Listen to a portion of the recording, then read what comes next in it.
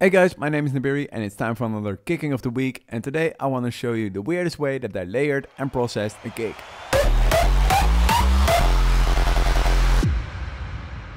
The kick that we're going to be talking about today is this kick.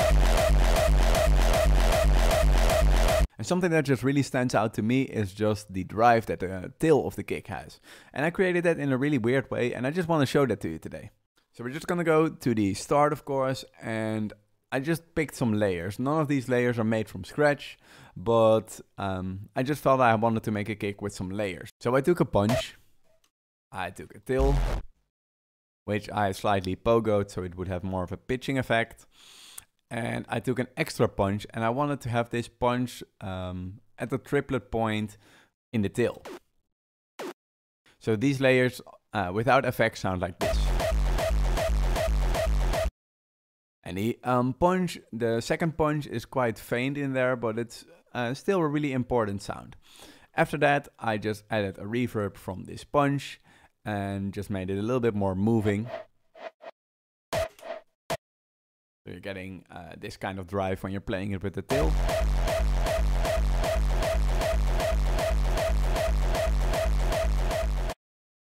Now that we're in the mixer, I'll show you the effects that I put on here to make it a little bit more aggressive and more of a unified sound. I've only used these three effects, and if you've never heard about Disperser, Disperser is a great plugin to just play around with your punch or your tail. It looks like this, and it's basically making movement in your kick. As far as I know, it's not really an EQ, like it's not moving a peak, but it's doing just something with the face. And it's just a really important tool for this kick that we're having over here. And the way that I use this is just putting it on a sound and just play around, swoop around with this until it sounds nice, and maybe add some more punch. And then afterwards I adjust the amount. So if you're gonna get this plugin, just get a nice frequency, then maybe pinch it a little bit more and maybe lower the amount. Just play around like that with it. And after that, I just added this EQ, and its EQ is just to add some bass, so that when we distort this with this distortion, it's just getting a little bit more tight. So if you add bass before a distortion, it can sometimes just limit the space for your kick, so it sounds a lot more crunchy and it sounds a lot more tight. So our kick sounds like this at first without effects. And then we're gonna add our disperser, which does something weird to our kick. Then we're adding some more bass with the EQ. And then we're gonna distort this. And Disperser is just really an important plugin in this little chain. If we take it away, it's just gonna sound a lot different.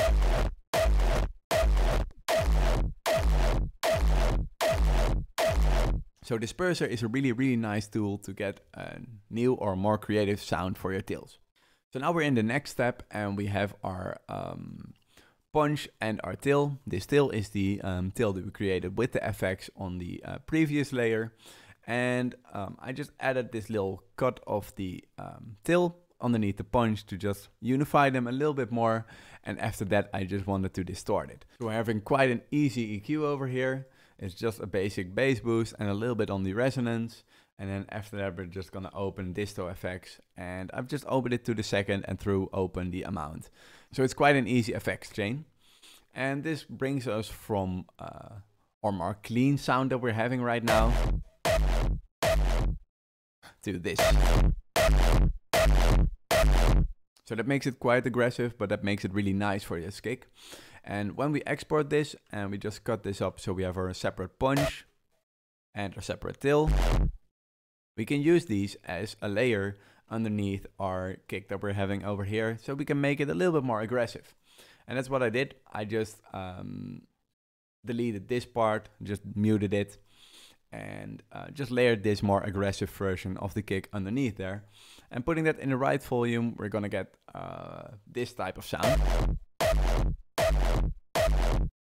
So if we take away that aggressive tail, it's just gonna sound a lot more empty. So it's making the sound more full, but it's also making the sound a lot more aggressive. And then on the bus over here, we just added a little bit of distortion to just get it a little bit more distorted, a little bit more tight. and then just another EQ to just balance it out a little bit more, giving it a little bit more bass and just some highs.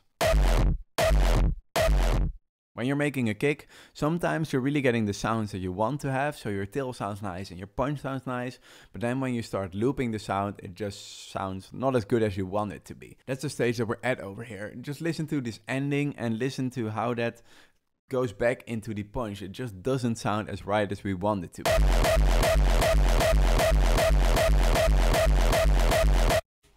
It just sounds a little bit too crispy and just a little bit off. So what I did is I just exported this kick, and then we're gonna go into this next step.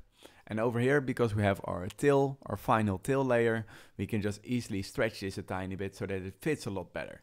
So let me just show you. Really just listen to this ending over here. And that just sounds a little bit off. And if we stretch it a tiny bit,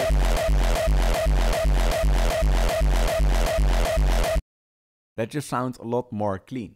So sometimes you just want to stretch your tail a tiny bit to just make it fit a little bit better with your punch. So we're at this point right now where our punch sounds nice and our tail sounds nice, but we just need some extra lows in our punch. So I'm adding this kick 2 layer.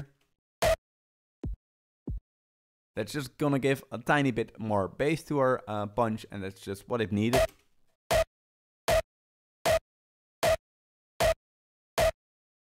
These little layers really make a big change at the end. And then I added some extra punch layers. So this is a percussion sound and this is a clap. And they separately sound like this. And this one. And putting these in this punch layering, it just sounds really nice. But right now it sounds alright, it sounds snappy, but there's just something missing that's just really giving a nice punch in here, you know? And sometimes that's just when you need to add an older punch that you have. So I'm adding this layer, and this one's just really spiky, and it's really transient, and that really pulls our whole punch together. So sometimes you just have to add a new punch layer, and then you can really just go from this to this.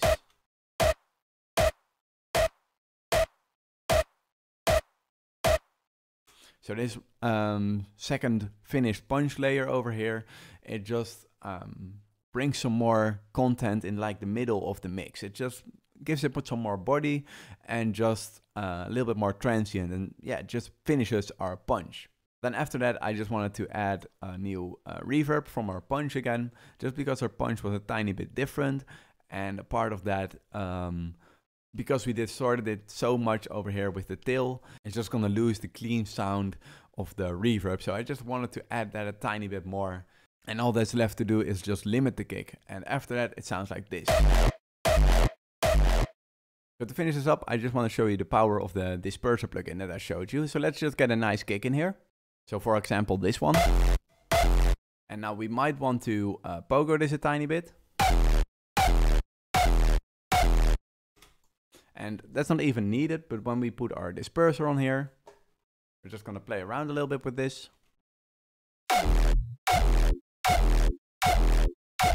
Just make it move a tiny bit, and after that I like to immediately add a distortion, so that we really hear how this sounds when it's distorted again.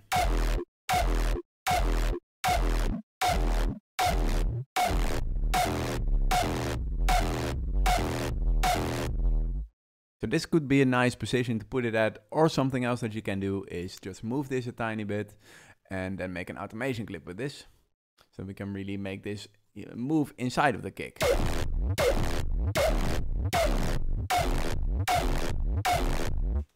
And of course we could be a little bit more aggressive with our distortion.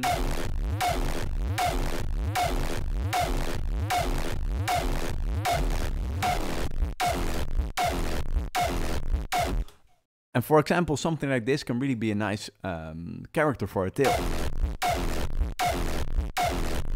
And then if you clean it up and just add some more layers in there, you can get a nice kick out of there. So I just want to show you that Disperser is a really, really nice tool that you can use to create a nice kick and a nice character, and even change your punches with it. Now I hope you liked it and learned something from this, and hopefully I'll see you back soon again. Cheers!